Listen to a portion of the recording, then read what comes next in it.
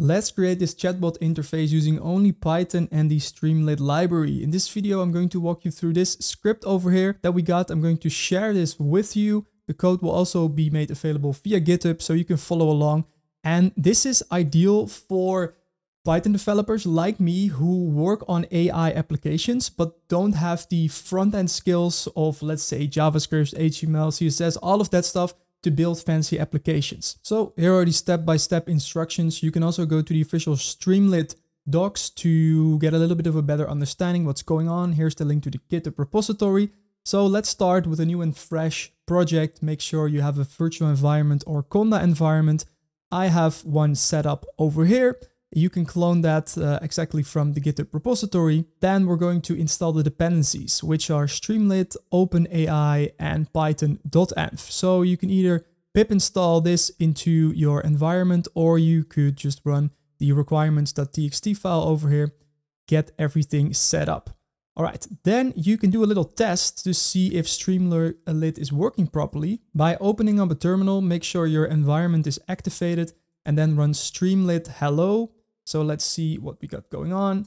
And here we have the localhost spin up with the welcome to Streamlit. If you see the screen as well, then that means that the Streamlit library is configured correctly. And now if you've been following along up until this point, then make sure to leave a like down below and also subscribe to the channel so you stay tuned for more AI content. All right, let's continue with step 2. You need a .env file with your OpenAI API key.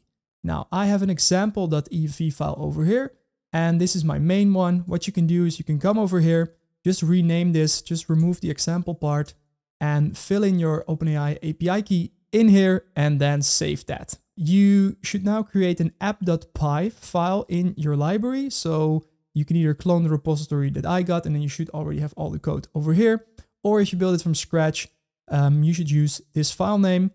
And now we're going to add the imports. So let's start with the imports that we need. So we got a bunch, and mainly also Streamlit.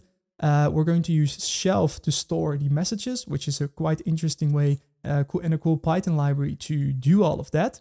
Now let's do the setup, and I'm going to walk you kind of like high level to what's going on over here, but it's pretty straightforward. We can give our page a title. And sorry, before that, we load our environment variable, which is our OpenAI API key. Then we can set some icons for the chat interfaces, so either for the user and the bot. And then we load up our OpenAI client. So that's the setup.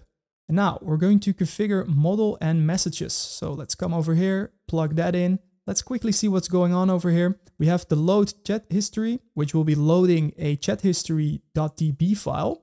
So this is something we will run upon initiating the application. And we also have a function to store the messages in here. And then we can initialize it over here. So if there are no messages in the state, we load the messages. And we also add a nice little sidebar to our application with a delete button. Okay.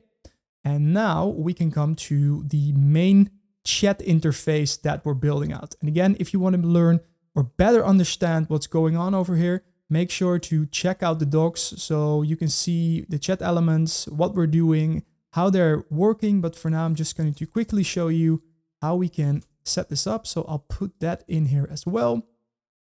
So that will make sure that we have all of the code, let's see, within our application. And now what we can do is Streamlit run app.py.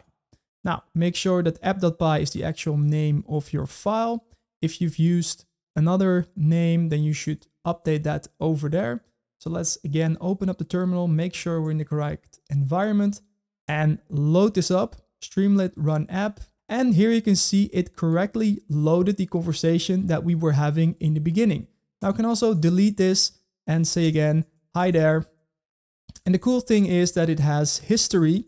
And this is something that is not shown in the basic example over here. So that's something I added. And you can also do cool things like show data. So you can show a bar chart, and there is a lot more actually that you can do with this library. So that's pretty cool. Now, of course, this is a very simple demo, but I wanted to show you this because for me, it was very useful because I had to create a demo for one of my clients that I'm working with to showcase some generative AI projects. And I've worked on a bunch, but a lot of those are also, for example, integrated within Slack or within WhatsApp. And I wanted to create something custom where I could show the client what potential use cases of generative AI could be. And this for me was a way to quickly set it up on my own without relying on a front-end developer. So this just uses the ChatGPT 3.5 Turbo model right now. So it's essentially a ChatGPT like clone that you got going on right now. But of course, you can make this a little more fancy and, for example, hook it up via LangChain and do all kinds of crazy things with this to really build in that AI functionality even more.